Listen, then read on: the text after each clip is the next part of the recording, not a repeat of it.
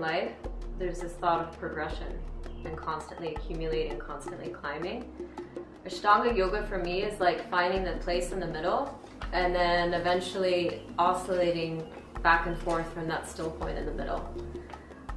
When I started Ashtanga yoga, I wanted to know, okay, here's the posture. How do you do it? What's the right way? What's the wrong way? How do you get another posture?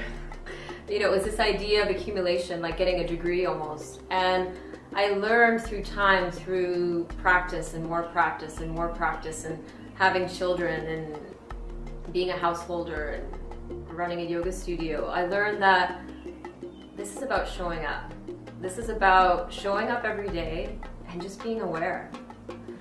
It's not an accumulation, it's a moment and it's an awareness. And through those moments of having a good practice and a bad practice, you eventually learn that any practice, anytime you get on your mat, is a good practice. Whether the form is there or the form is not there. It's more about your mindset. And the postures are just metaphors for how you live your life. So for me, the practice was really about cultivating patience. And through that patience, cultivating awareness. And through that awareness, just moving deeper into the self.